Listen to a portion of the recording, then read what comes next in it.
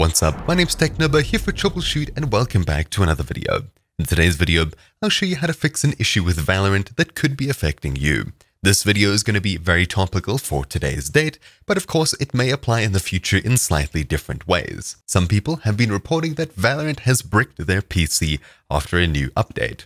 If we have a look at Valorant's Twitter over here, you can see on the 23rd of March 2021, they announced that they're aware that a recent Valorant update is causing some PC systems to freeze, and some users are even reporting blue screens. We paused the update for those who haven't downloaded it yet. You should be okay until we find a fix. For those who updated, uninstalling or reinstalling Vanguard will put you on the old patch for now. And they followed up this tweet with another one saying it turns out an older version of the FaceIT app and the latest Vanguard version were not playing nice. If you're still experiencing issues, please update your FaceIT app. Now this video may be a bit outdated when you're watching it, but it will still apply to you. This will happen more and more in the future as more and more anti-cheats become more and more invasive to try and stomp out cheaters. Now of course, regardless of how good the anti-cheats are, having them on such a low level that they directly interact with your system can be very problematic to say the least. Anyways, regardless of all of that, what can we do to fix this? Well, first of all, we'll try and reinstall Vanguard,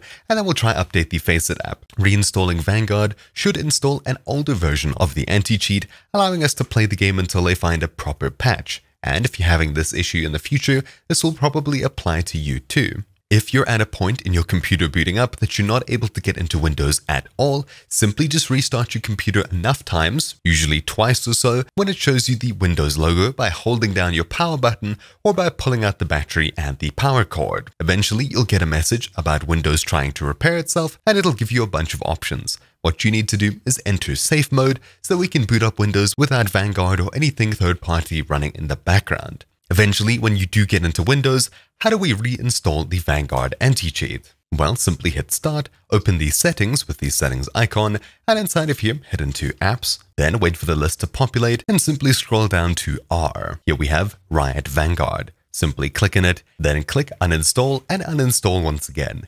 When you get this pop-up over here, it'll say that it's going to completely remove Vanguard. Click Yes, and the uninstall will start. When it's eventually complete, you may be asked to reboot your PC, and if you are, do exactly that. If you boot it up into safe mode, when you reboot your PC, you should be put back into the normal version of Windows with all of the features in it. If not, you can now exit safe mode and head back to Windows normally.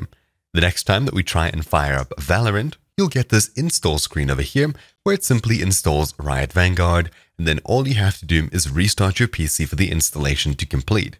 At this point, do exactly that, and hopefully your PC shouldn't be experiencing any freezes or crashes again. This is more of a general fix if this issue affects you far in the future, possibly causing issues with another program.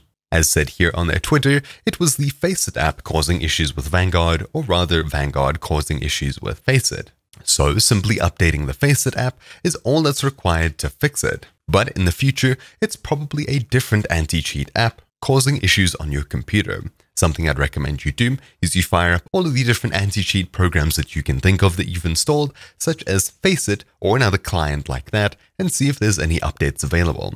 Otherwise, uninstalling Riot Vanguard and reinstalling it should fix your issues. However, if you're still freezing and crashing, even when you're not trying to play the game, maybe it's a good idea just to uninstall Riot Vanguard for now, report an issue to Riot or Valorant's Twitter account, and wait for a fix. You shouldn't let a game get in between you and your other work on your computer, especially an anti-cheat as invasive as Vanguard. But anyways, that's about it for this video. Hopefully you found something useful in it. My name's been TechNubber here for Troubleshoot, and I'll see you all next time.